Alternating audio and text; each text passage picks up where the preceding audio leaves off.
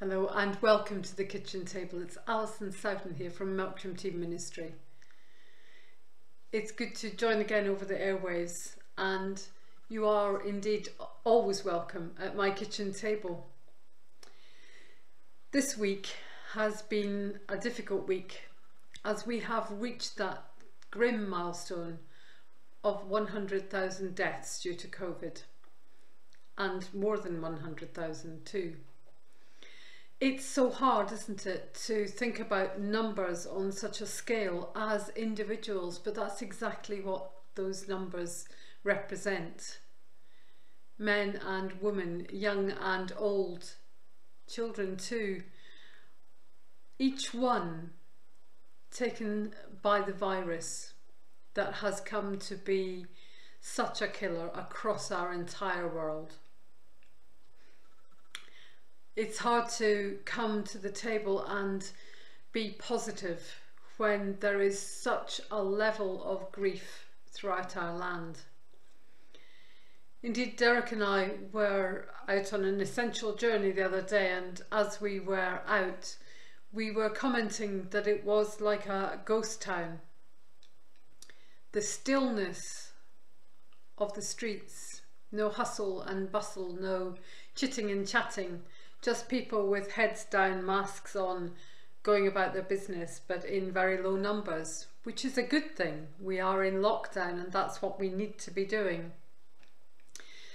But it prompted a conversation between us as we were driving back home about just the amazing state we find ourselves in, that something that is so tiny, that isn't even visible to the eye, can lay our world onto its knees, can cause death on such a scale, can be the destruction of businesses that have been enduring for generations, that can be the factor that influences so many different disruptions in our world.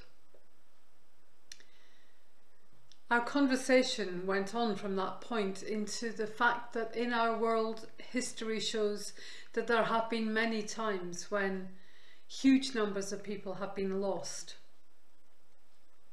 Today is Holocaust Day, a day when the world remembers the deaths of over 6 million Jews in the camps. The deaths too, not just of those Jews, but of other people too. Gypsies, people who were different, those who loved people of their same sex. I'm told redheads were also targeted. But so many were murdered because they weren't what somebody thought was perfection. The Holocaust brings such pain and sadness to so many families who lost loved ones, and generations remember. Of course, the Holocaust, in all its pain and destruction, you would have hoped would have been the last event that allowed genocide on that scale. Of course, the scale was so huge. But the harsh reality is that we still experience that in our world today. There's Rwanda, Darfur, Bosnia, so many different places, and so many places still today where it matters where you come from, whose people you are, as to how you will be treated. Whether you are gathered up and placed into refugee camps, whether you are targeted by not being given support, love, respect or care. I just listened to an article on the radio, and they were talking about the death camps during World War II, and the fact that actually in many of those death camps women were working too. They were the guards. The conversation was going on about how they weren't brought to justice in the same way as the men who had worked in those camps. And the question was asked, well, were they monsters or were they just ordinary people doing monstrous things? We're all capable of allowing terrible things to happen in our world and in our societies. It sometimes just takes somebody to step up and say, whoa, what's happening? Don't do this in my name, for things to begin to change. And peace talks around the world in all sorts of different conflicts have come about by people doing just that.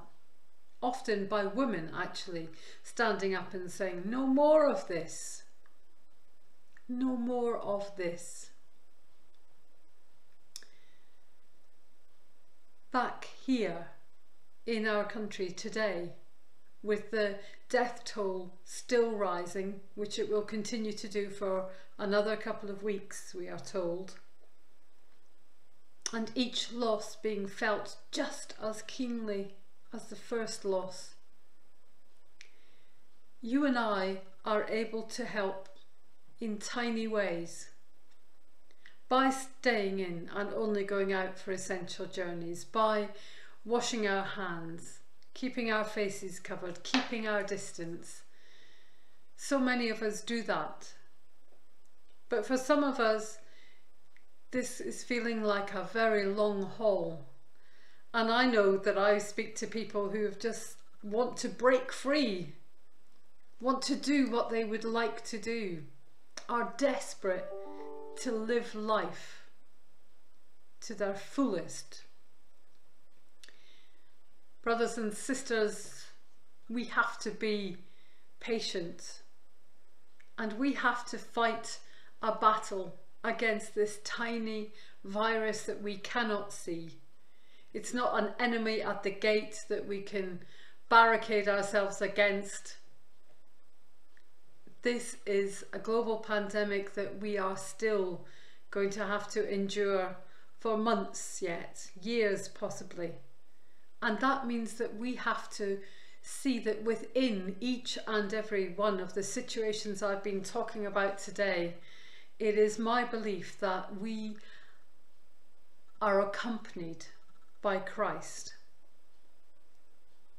I believe that God was in the death camps alongside his people. I believe that God is with us as we go through this pandemic.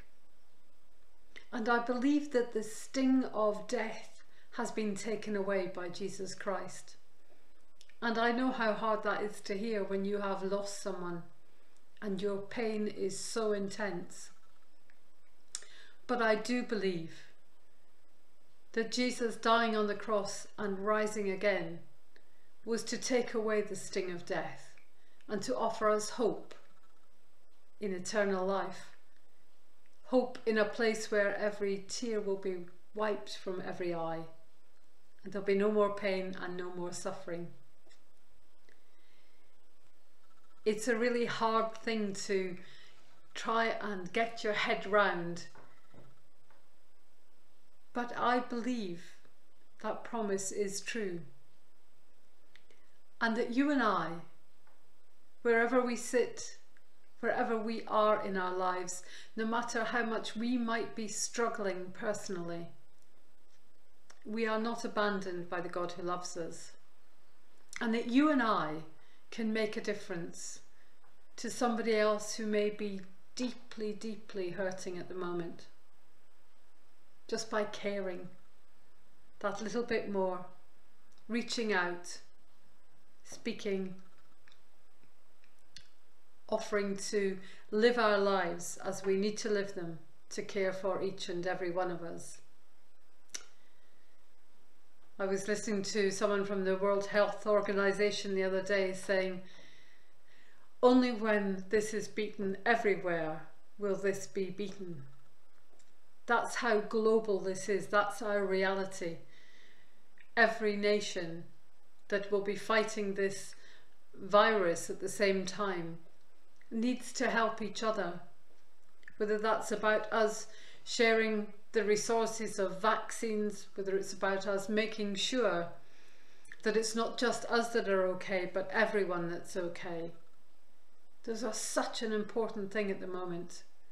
If ever there was a time for us to love our neighbour, this is it.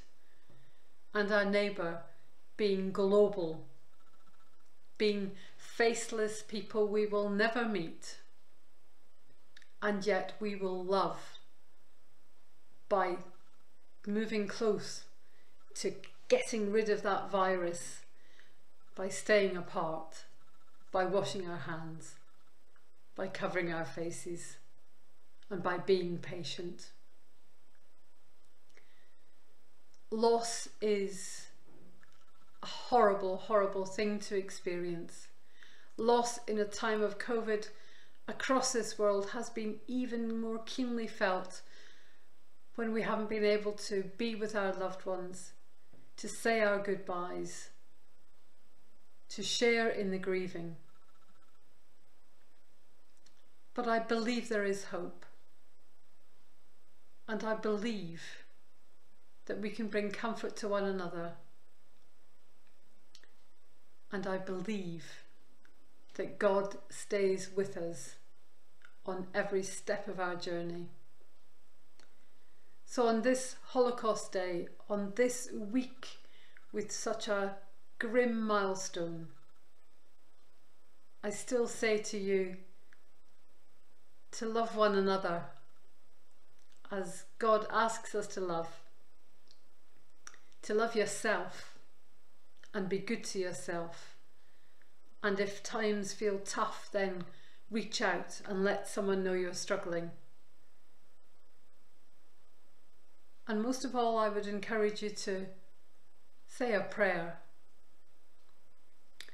The archbishops have asked for us all to stop from the 1st of February at 6 o'clock every day and just say a simple prayer, offering to God all those affected by this pandemic. And tonight we are invited to put a candle in our window and to light it for Memorial Day for the Holocaust, remembering the millions that lost their lives and remembering the humanity that stops that happening again and again and again is with you and with me. We are the light in this world.